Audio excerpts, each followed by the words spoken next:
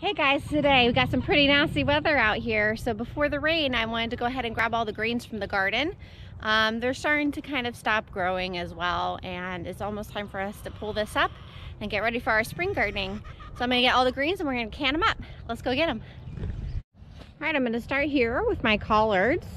This is my first planting of collards right here, and I'm just gonna put them in this laundry basket here. And I'm just gonna break them off at the bottoms. I don't want the whole stems, so I'm just gonna get the leaf part, and then I'll make it a little easier. And then I'll just bring these all inside and wash them and de-stem them. And then I'll cook them down with some ham hocks and some ham, and then we'll jar them up, and we'll be to have these in the middle of the summer when we get tired of green beans and zucchini. I'm gonna leave a couple of the middle leaves because it might continue growing, and see what we get before we need to pull all this up. All right, I'm gonna go ahead and get all my leaves here. I also decided I'm gonna go ahead and pull all of these here to get ready for to plant some sweet potatoes in a month or so. Give the soil some time to rest. So I have, this is all radishes here, and then I have some turnip greens and collards here. So I'm gonna pull all these out and harvest the greens to go with all the other greens I'm getting today. All right, so I'll go ahead and, these are really big. I probably should have pulled these a long time ago. I'm just gonna get as much dirt off as I can.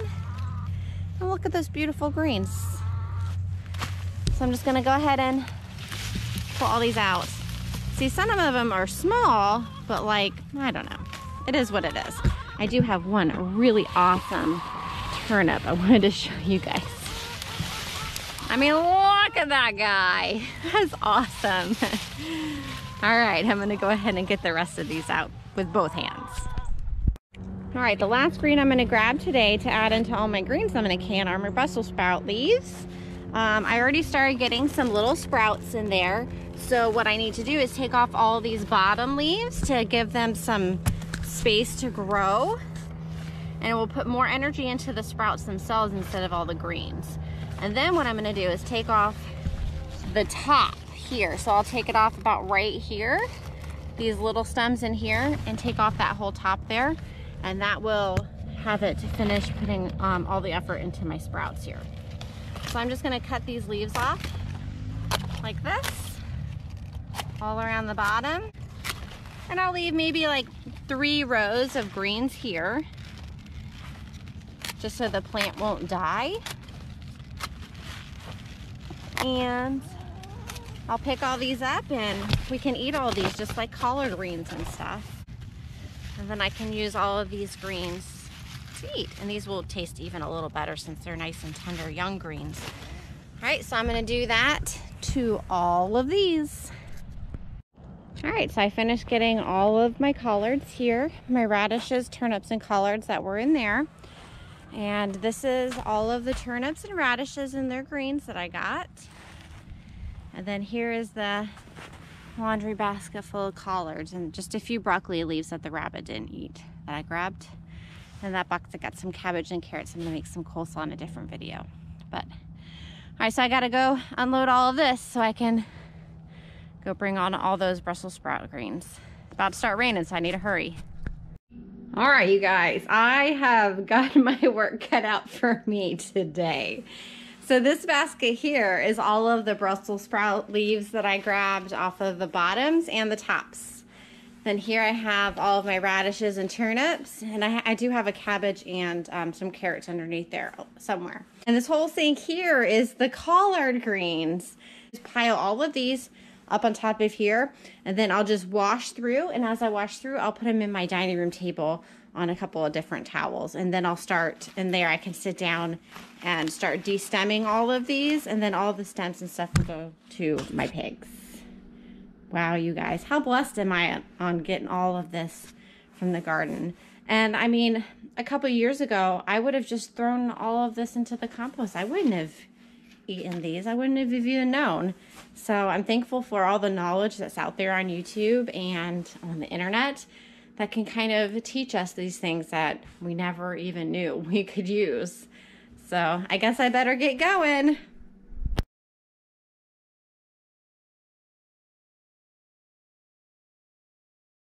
All right, guys, I got all my greens washed and put them here on the table. This pile right here is all of the turnip greens and the radish greens. Then I have here all of my collards, and here's all of my Brussels sprouts. So now I gotta sit down and de-stem them. All right, so these are all our bags that we got from all those greens. This one here is the radish and turnip greens. And then 1, 2, 3 bags full of the Brussels sprout greens and collard greens. And then this one is all of the stems that we pulled off of everything. Thank goodness my husband jumped in and helped me when he got home from work, and we finished it up. Hey guys, today we're gonna finish up these greens. Yesterday I got them all out of the garden, washed them and de-stemmed them. And so now today we're gonna cook them and get them in the canner. So right here I have set up all of my bags.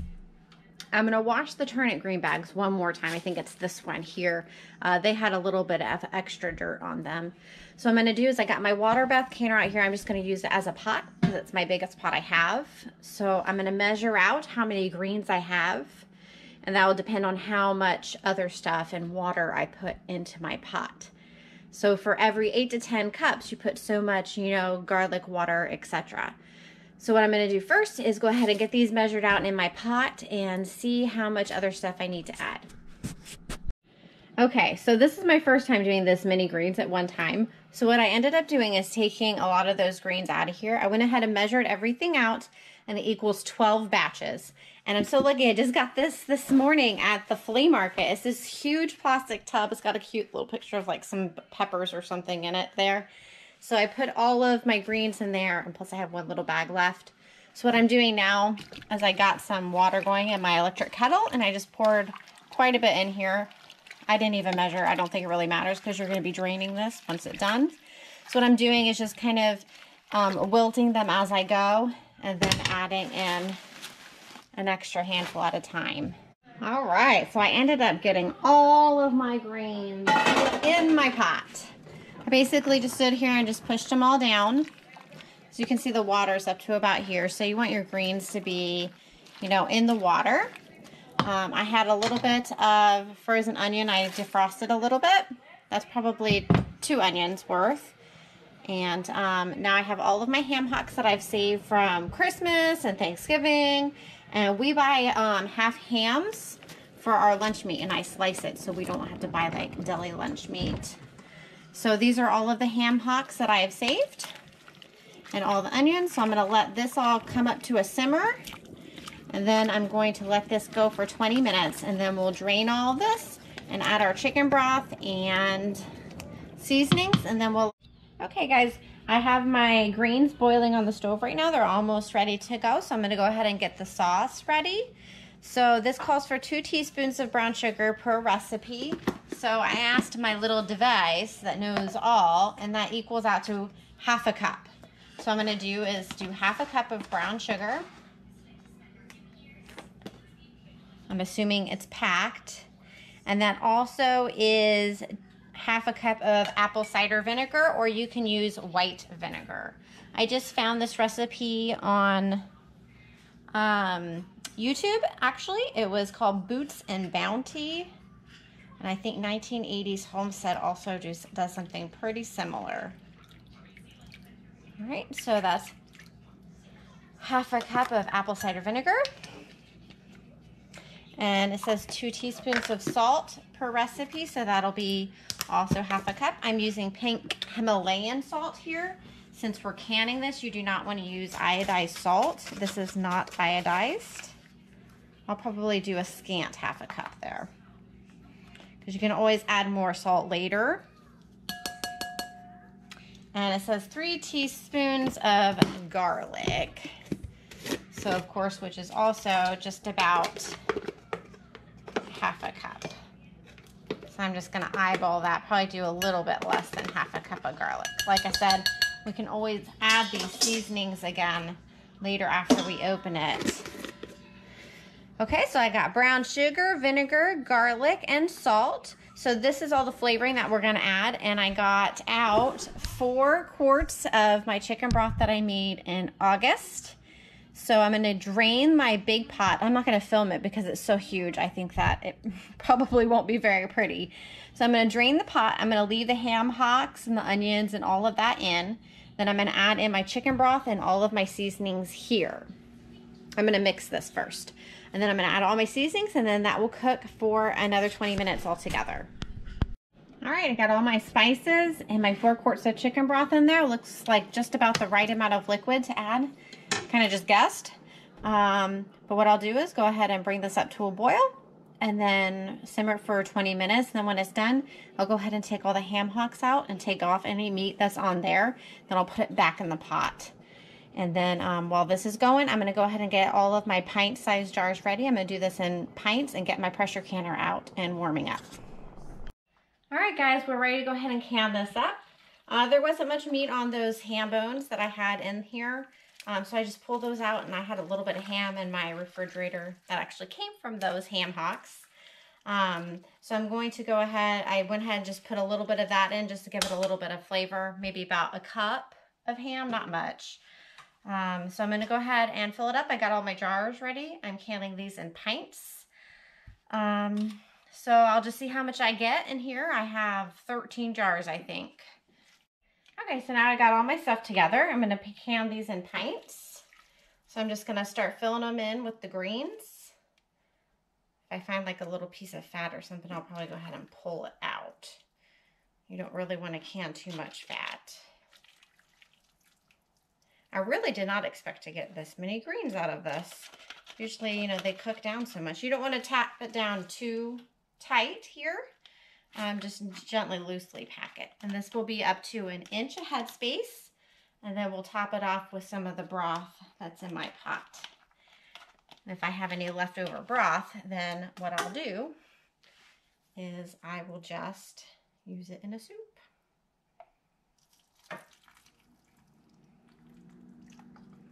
This will fill all the spaces there.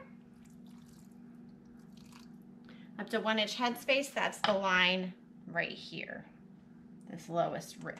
All right, now we want to debubble. You want to make sure you do this really well. That way when you're canning it, the temperature isn't different in the center if you have this too tightly packed.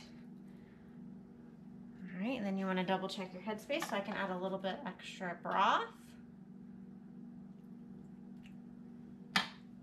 Then my paper towel with the vinegar, wipe around the rim. I already checked all of these rims as I washed them with a clean lid and ring. Okay, so I'm gonna go ahead and fill the rest of these and I'll let you know how many get. All right, guys, so I got 9 pints in my canner, but I still have quite a bit of greens to go. So what I'm gonna do is double stack. I've never done this before. But what you just do is you just do another whole layer. So you just put a separating ring right there. Then you put your next round right on top. So I'll be able to do all of this in one round since they're all pints. Awesome. All right, you guys, so I had just a little bit left. It probably would have been enough to maybe fill half a pint jar there, plus all the broth. So I'll just plan on using that this week sometime for our dinners. So I have a full canner. I've never done this before. This is exciting. So I have 9 pints on the bottom, and then I have 7 pints on the top. Now these are wide mouth ones, so they take up a little more space. That's why I got a little bit more on the bottom, because I used narrow mouths or regular mouths jars. All right, so I'm not going to go into details on how to pressure can this time around. If you'd like to take a look at my tomato sauce video, I go more into depth on that. So I'm going to go ahead and get these going, and they'll go for 75 minutes at 10 pounds of pressure. All right, I got all my jars out. There was a little bit of siphoning in my pot, I noticed, and it kind of made some of my jars look, the lids and rings look a little nasty, but we'll see if they all seal. This is my first time canning greens like this before, so hope they turn out good. I tasted a little bit from the pot and they were delicious. So this will be a great side dish to serve up in the summertime, just to change it up a little bit. I hope you guys try this.